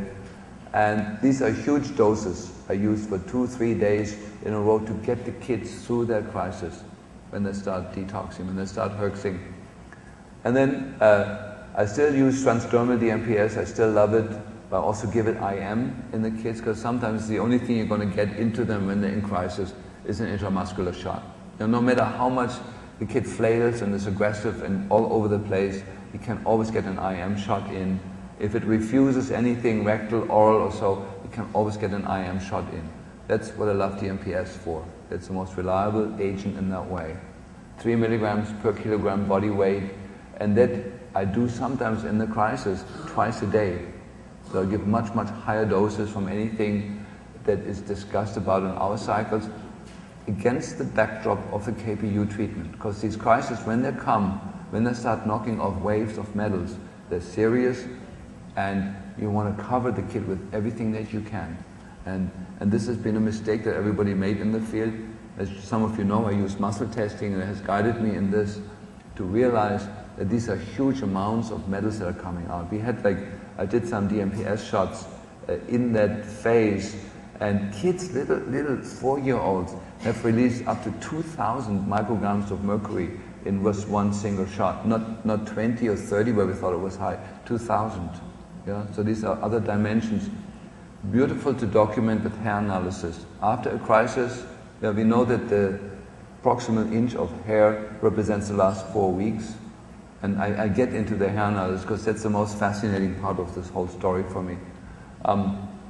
So we do different things, everything we know for detox. I like a German agent called zinc DTPA. It's a wonderful, safe way of detoxing. It can also be given intramuscularly, but it's not available in the US. I use it in my European patients.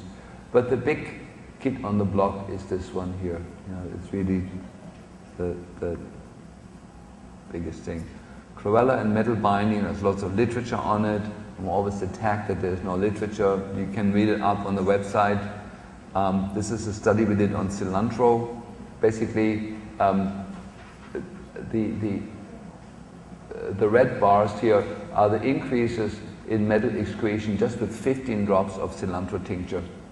It's not just any cilantro, it really is the biopure cilantro. It's put through an energizer, it's put through a laser treatment, and through a magnetic field treatment, and through a Rife type treatment. The nickel goes up, cadmium goes up, cesium goes up, barium goes up, and the mercury goes up quite dramatically, palladium goes up, titanium goes up. So it mobilizes pretty much everything you don't want in there at a very, very, very, very low price. You know, this is 20 patients, you know, and that's all the effort I made in that. And because it's cheap, people can't get this idea. Many of you, the first thing you will have forgotten when you get home is the cilantro, yeah, because it's cheap and it doesn't sound like much.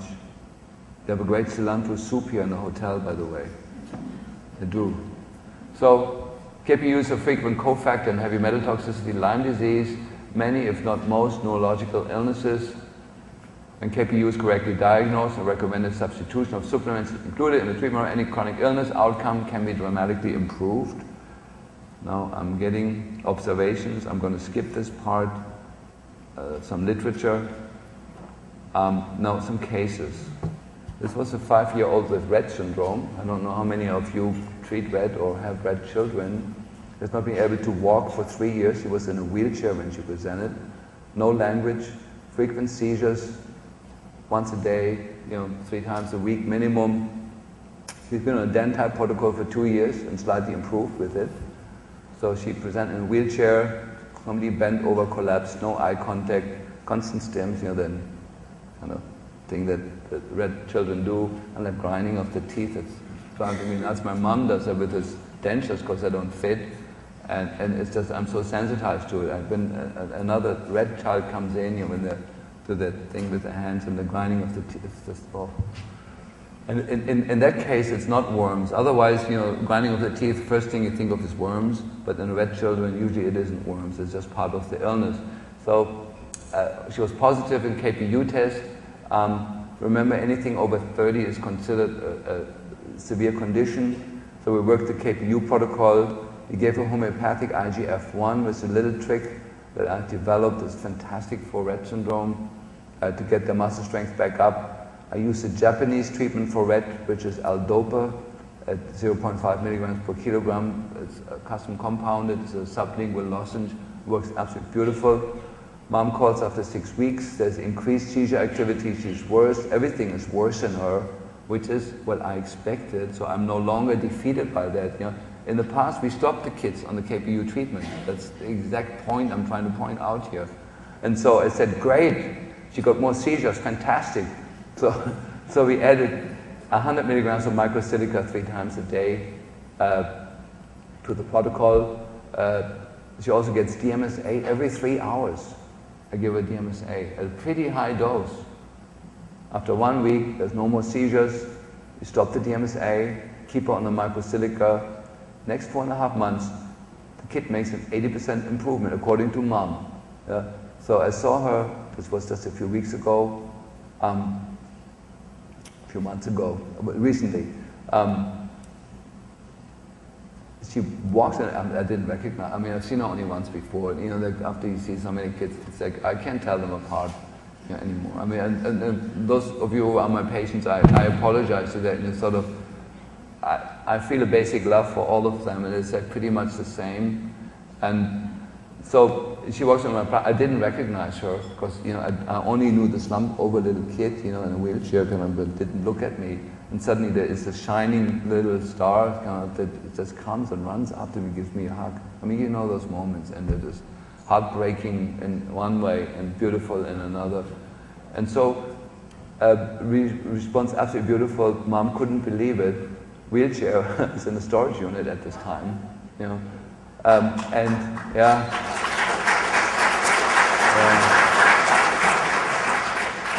And March 9, I started on a Lyme protocol because it tested with muscle testing. And 2 months later, we do the Western blot and it's positive for Lyme. And so we are right now have her on my Lyme treatment. and the kid is very well. And you know, red children are not supposed to respond. You know, what's the MACP2 gene mutation and is unchangeable, it's cast in concrete, and yet that's not what we see. So I find the whole genetic angle has a lot of psychological dangers built into it, you know, that you fall in the trap of genetic cement rather than trusting in God and miracles, and that we don't really know shit about the body, you know.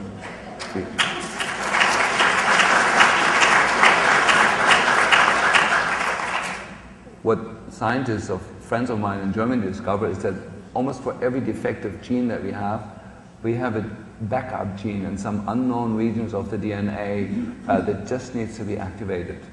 Yeah? And in the most hopeless situations, you can trust that somewhere is a backup gene that you can call forth somehow. We just don't know yet how to do that, but it often happens spontaneously when we just stick with it.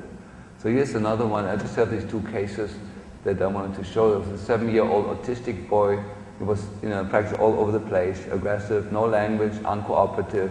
You know, I mean, I developed a way of muscle testing these kids. You know, so I'm the only practitioner, I think, who has a system that has a wireless setup where it can just be put this little piece of plastic onto the kit. So we have to strap it onto the kit, and the kid can run as far away as the wall on the other side, and we can test them with my system. It has allowed me to make great progress with these kinds of kids that you can't pin down on a table or on a chair for an exam. So the kid is running around in the office, all over, dismantling my office, and fortunately everything in my office is replaceable. So there's nothing there that, you know, I'll be missing if it's gone. And so that was my first impact. You know, he had what's typical hyper and hypo-segmented skin section. That's another trigger that makes you think HPU, you know, these large brown areas or white areas on the skin, or hyperpigmentation, or grown-ups that get a lot of brown spots when they get older, always think HPU. So we ordered the lab, was highly positive for KPU, and then I say here in a moment was phase 2, and a few weeks later we do Western blot, was highly positive for Lyme and for Bartonella. Maybe I show the. Can I go back on this one? I hope I just want to go forward and show something. That's not the same kid, but this is what we saw on the kid. This is Bartonella when you see this on the kid. These stretch marks that don't belong in that place. You know, they don't belong on the side of the hip. Okay, so we did phase 1 is when I do my HPU protocol and start the detox with it. Phospholipid exchange. I will start considering Gary Gordon's new zeolite. Gary has done enough of his research. He's been in this field longer than me, and I think it will be an important extra piece. As you will see, I use green clay. For me, zeolite is a glorified clay. Yeah? It is a clay. However, it has properties that normal clay doesn't have. So it is like a super clay if you want, and since clay is already part of my program, I'm very open to substitute or add the zeolite to it.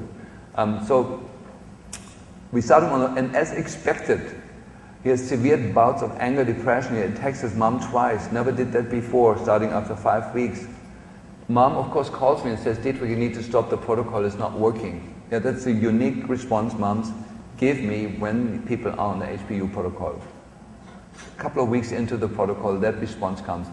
We can't go forward with this, it is just too bad. Yeah, that's sort of the thing. And all that means for me, we don't have enough detox on board. We need to crank it up. We need to crank it up not just a little bit, by degrees. A quantum leap, you know, a DMPS shot every 5 minutes.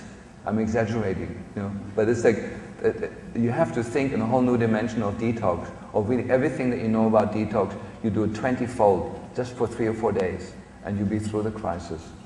That's sort of where everybody's got hung up on this. So anyway, so we endured it. It lasted for a couple of weeks, then the boy becomes unusually peaceful and follows instructions for the first time. Seizures have completely stopped. The hair analysis now shows high levels of lead and mercury that had never any before. This is a kid who had probably 20 hair analyses. He had the porphyrin test in France, probably 5 times. Never showed no pre-corporal porphyrin, no corporal porphyrin. None of the tests of heavy metals ever showed any excretion of metals. Now on the KPU protocol, he has an astronomical high level of mercury. I tried to get it into my power. I don't still know how to scan something in with the scanner. I know how to do that, but then to take that picture and put it in a PowerPoint. If any one of you can show me that in a break, I'd be eternally grateful. You have all these. I live in the middle of Microsoft, and there's all these people that can show me how to create a de novo computer program, but none of them can show me how to put a scanned picture into a PowerPoint. So, would you? We do that today. Yeah, you show me how to do that. Okay. Then I start phase 2. Now he's stable on the HPU protocol. Now I start my Lyme treatment, and usually we use Quintessence. Quintessence is a product from BioPure where they took Stephen Booner's research with his different herbs, and then I tested it on probably 200 kids or so, the different herbs, and found that for Lyme disease in kids, there's just 5 herbs that really stick out. It's similar to what Lee has done in other ways, and this is a similar idea. It's just they're different herbs, and we do the same thing. We put them through a laser process, an electromagnetic field process, an electric field process, and various other things to energize the herbs, and then all put together in certain proportions, and it's a synergistic mix that is just absolutely fantastic and easy for treating Lyme disease, Bartonella and Babesia in all these kids. It's a one-shot, kind of fixes it all protocol. You can easily add these herbs to it if you're familiar with the use of them, and his are described very beautifully in the website from the company. So there's many ways of skinning the cat. However, this has been the easy way. It's a good tasting tincture. Then my treatment always includes some artemisinin if the kid is old enough to swallow tiny, tiny capsules. Artemisinin is the world's leading treatment for malaria and a wonderful treatment for Babesia, which most of these kids have. And so I use high doses of it. There are 5 caps 3 times a day. This is 15 caps a day, 2 days each week. This is internationally the published treatment for malaria. And I do that every week, not just once, as you would do for malaria. I do it every week for about 12 rounds of it. And then I add the rhizoles. Rhizoles are ozonated plant oils. It's the plant peroxides. You can put that in the bath water and have phenomenal effects just by having absorption through the skin. You can put it in an enema. It works beautiful that way.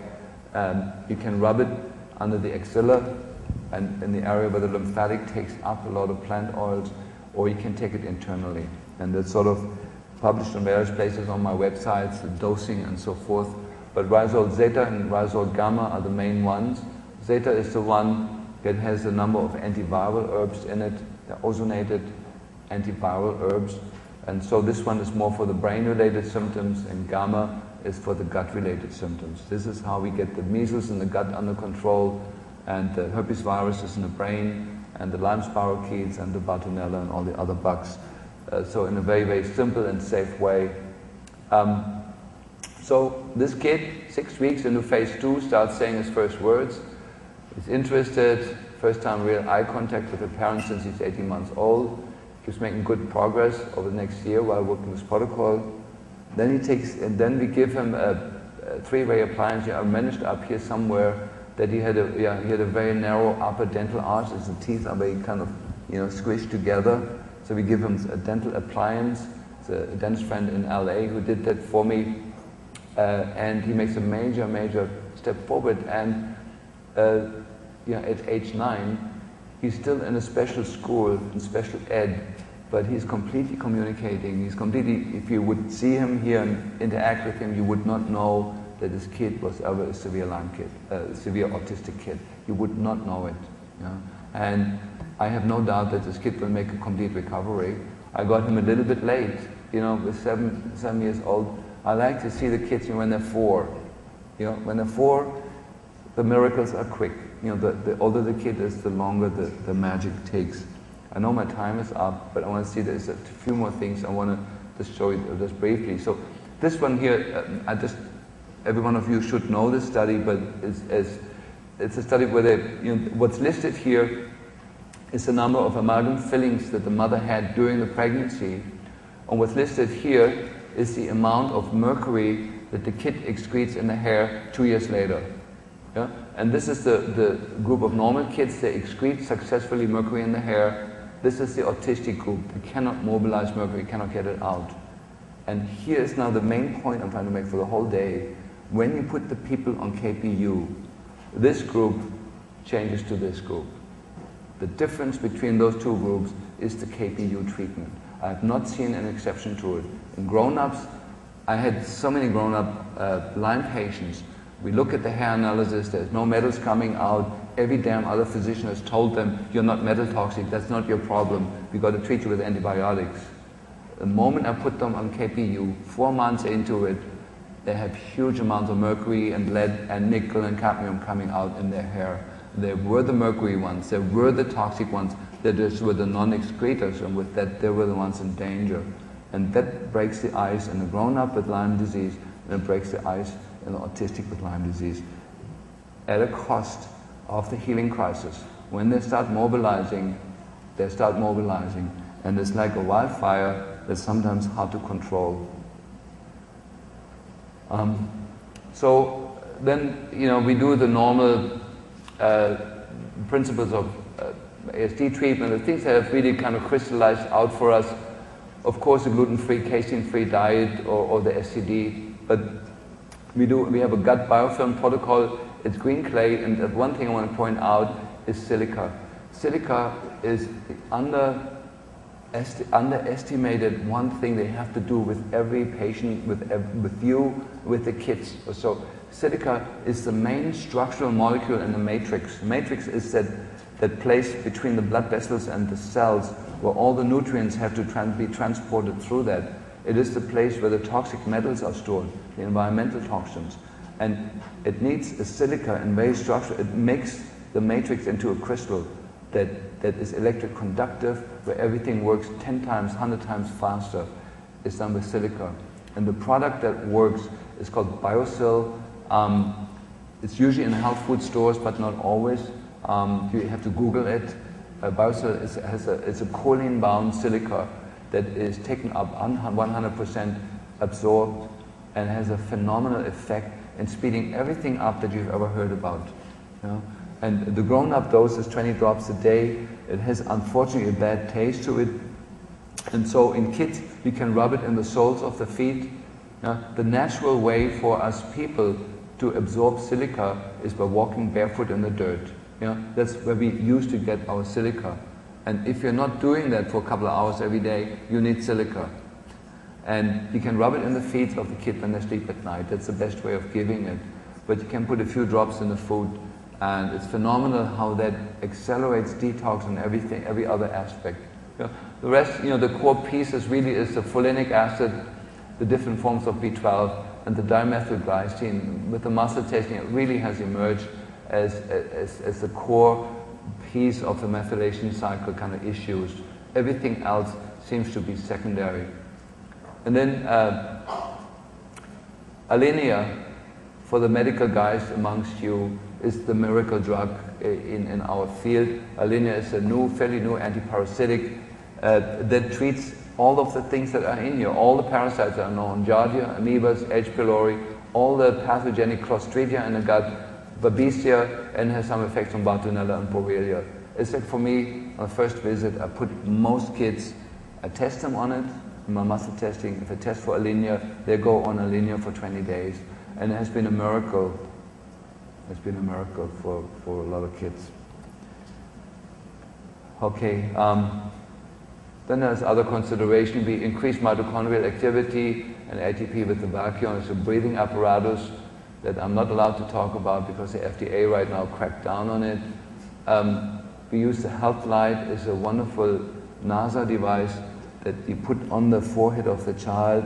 It beams light 23 centimeters into the brain. That means it reaches almost any region of the brain. It increases metabolic activity in the brain, and especially the forebrain is the part that's where the mirror neurons are. This is where the dopamine is created. It treats the most essential part of the brain and creates stem cell regeneration, stem cell activity, and draws stem cells into the area to much faster regeneration. Again, it's a device that I shouldn't be talking about. Not that it's my company, but the company has been severely attacked because the results have been phenomenal, that people have been doing this, and whenever that happens, the competition gets, how much damage can you do with light? Very, very little. And then,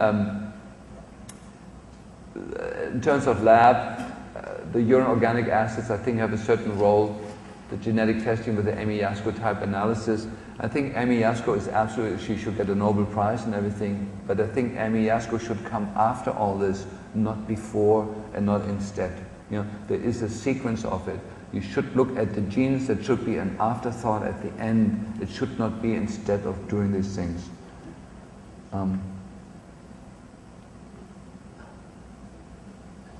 Now, this is the last thing I want to give you.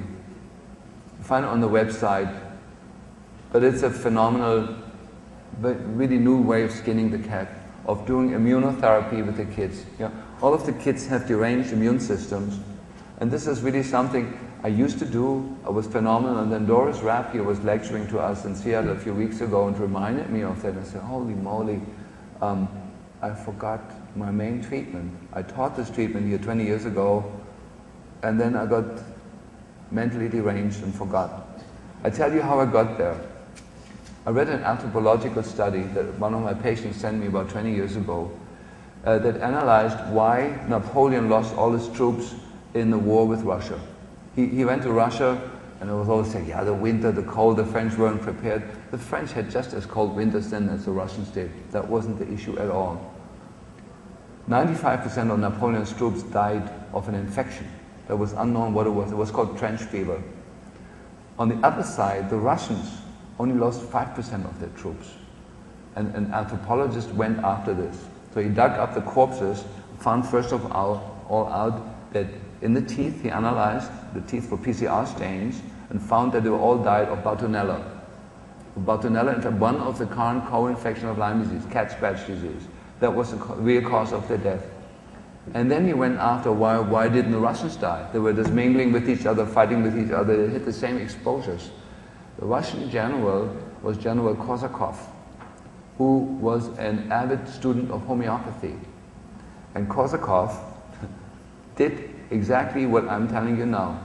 And Doris, I think I've used this as a little thing for you also, because Theron Randolph, the 5-in-1 mix of diluting allergens and coming up with an antidote was already done by Korsakov. This is 1818 we're talking. So it's almost 200 years ago. And so what Korsakov did, he had the soldiers spit into their jar. They had that little bottle with water with the little cup on it, and they had to, every morning,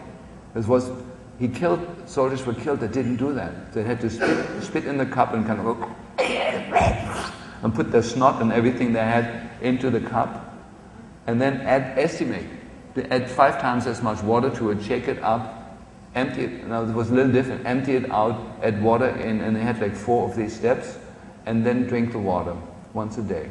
That was it. He lost 5% of his troops. Napoleon lost 95% of the troops. I was fascinated when I read that, and then, lectured by Theron Randolph, and then Bruce Bill Ray asked how you exactly do this. So here's what we do today. It's listed here very carefully. Basically, you scrape the tongue of the child and collect as much goop as you can. And you add a little water to it so it doesn't stick to the wall, so it's a liquid. You stir it up, mix it up. And then you add 5 times as much water to it, and this becomes your H1 solution. H stands for hexa. The total is 6 parts. The Greek word for 6 is hexa. So they're called H solution dilutions. And you basically do 6 steps of that and end up with an H6. And of that, the child gets 4 drops 6 times a day with phenomenal results and improvement. in terms of the immune modulation in relationship to the infections that they all have. They start behaving clearer, thinking clearer. They do go through some Herxheimer reactions a couple of days, sometimes a couple of weeks into it. Yeah? So this is going to be listed on Tammy Duncan's website, and she's going to have this in her computer, and I asked her to put it on the website so she can just copy it from there, how to do that. There's a little bit of a weird step in it. Somewhere in there I use, instead of water, I use the matrix electrolyte solution. Again, I'm advertising here BioPure. I'm sorry, for not being clean in that way, but I don't know any other product that does that. The electrolyte is a hyperselenic solution which kills all the bugs in there. And we do want the bugs dead for two reasons. One, when I kill a bug osmotically, it ruptures the cell membrane, and all the contents of the bugs are now part of my solution, rather than just the outer cell wall. And secondly, I don't want anything to grow in my solution because the kid's going to use it for a long time. And so step number 4, I use electrolyte solution, and the next step is again with water. And so the end solution has 1/5 of a salty solution in it. It has a pleasant, nice, soft, salty taste that the kids love. So it ends up being a nice tasting product that is free. All you need is one empty dropper bottle that is not contaminated, and it makes the most powerful autonosode, as we call it in homeopathy, or most powerful healing remedy that you will ever have given your child. It beats anything I've seen from classical homeopathy, anything I've seen from diluted toxins and chemicals, anything I've seen from giving any other thing diluted. It's the perfect remedy for this patient. And I usually recommend every 6 weeks or so to make a fresh mother tincture, because the bugs change. As you do this, the immune system changes, the bugs change. And that's really the greatest gift I want to give to you, is this particular recipe. It's been absolutely magical for the kids since I started doing it again. Sorry for going over time. It was nice with you.